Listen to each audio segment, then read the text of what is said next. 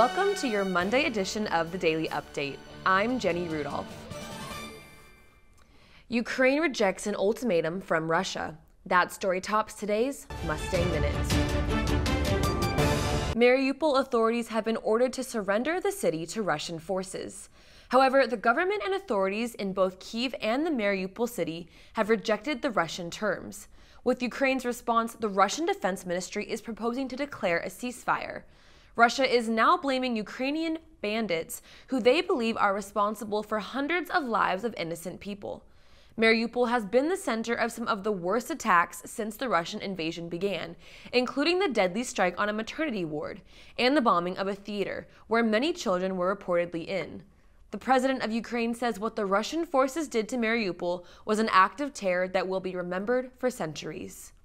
Meanwhile, more than 3 million Ukrainians have fled to other countries. 4 Marines killed during a training mission in Norway have been identified. Problems with the mission were reported Friday evening near the Arctic Circle. Later, a rescue helicopter was seen in the area where the plane went down. Still no word on what caused the crash, but all of the Marines' bodies have been recovered and are on their way to the U.S. 10 people are injured in a Dallas shooting early Sunday morning. One 18-year-old was left in critical condition at The Space, a Dallas party venue on Botham Jean Boulevard. The 9 additional shooting victims are in stable condition, but Dallas police say several others were injured while trying to escape the scene. Police have not identified a suspect or motive at this time. More than 3,700 mail ballots are rejected in the 4 largest North Texas counties during the March 1st primary. That means 11% of male voters in Dallas, Tarrant, Collin, and Denton counties had ballots tossed. Most ballots were not counted because they did not have the same voter ID information as when they registered and did not comply with the new Texas voting law. Of the mail ballots rejected, about 850 voters decided to surrender their votes instead of coming to the polls in person. And that's your Mustang Minute. A love of reading and a stronger community. That's what the Little Free Library is truly all about. All you have to do is bring a book and drop it in the box, and if you would like, you can take a book or you can just donate your own book. Through these little mailboxes scattered throughout the U.S., millions of books are exchanged each year.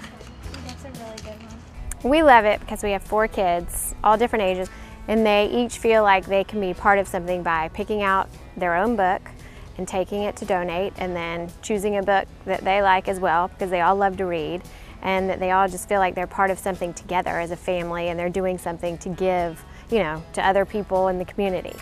I love reading, and I also like donating books also because it makes me feel good because I'm helping other people.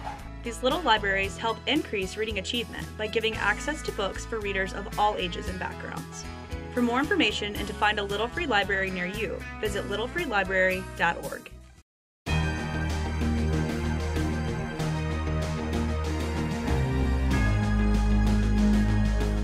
I'm Malia Masamoto with a look at what you might have missed last week during spring break.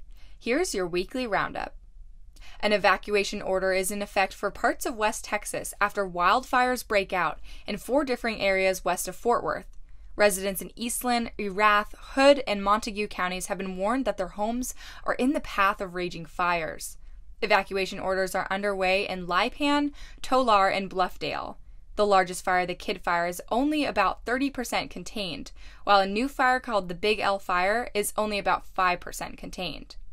Firefighters are attacking the flames overhead and on the ground, but strong winds and dry conditions aren't making it easy to get these fires under control. 9 people are dead, including 6 student athletes and their coach, after a head-on collision in West Texas.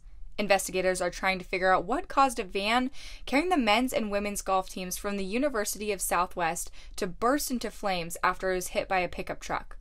2 others, including a 13-year-old, also died in the crash. Officials believe the truck crossed the center line, slamming into the van carrying the team. Both vehicles burst into flames. The teams were about an hour away from home in Hobbs, New Mexico. They had been participating in a tournament in Midland last Tuesday. March Madness is well underway, and a lot of action took place last week in North Texas. The new Dickies Arena hosted the first round of the East region, as teams like Baylor, North Carolina, UCLA, and St. Mary's tipped off. The new arena was built in 2019 and is home to the Fort Worth Stock Show and Rodeo every January.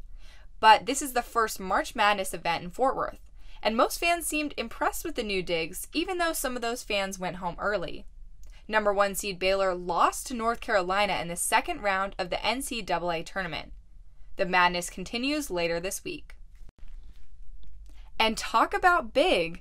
Now that the 90th anniversary of the Houston Livestock Show and rodeo is in the history books, so is the price tag for the Grand Champion steer.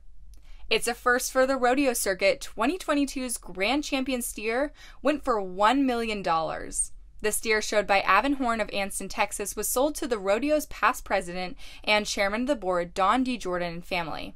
The record-breaking $1 million steer blows the past sales away. The previous record was sold for a measly $625,000 back in 2019, which is pre-pandemic.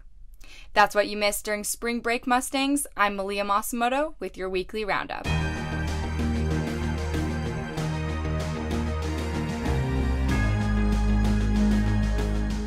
We hope everyone had a happy St. Patrick's Day on Thursday, including the animals at Brookfield Zoo.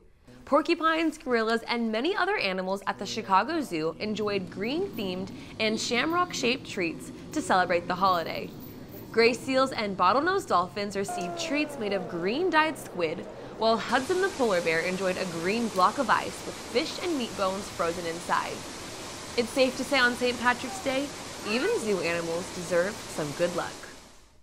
Well, that's all we have for you today, Mustangs. Remember, you can find us on Facebook at facebook.com/SMU Television and follow us on Twitter at SMU TV. If you have any story ideas, shoot us an email, smutv@smu.edu. Thanks for watching this Monday edition of the Daily Update. Tune in Tuesday for more news from the Hilltop. Until then, have a great day on this National Common Courtesy Day. Go out there and be courteous. We'll see you back here next time.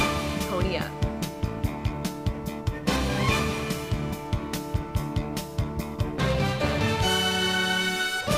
SMU TV and the Division of Journalism want to thank our underwriters, North Park Center in Dallas, Javier's Gourmet Mexicano on Cole Avenue, and Advance ER off West Lovers Lane.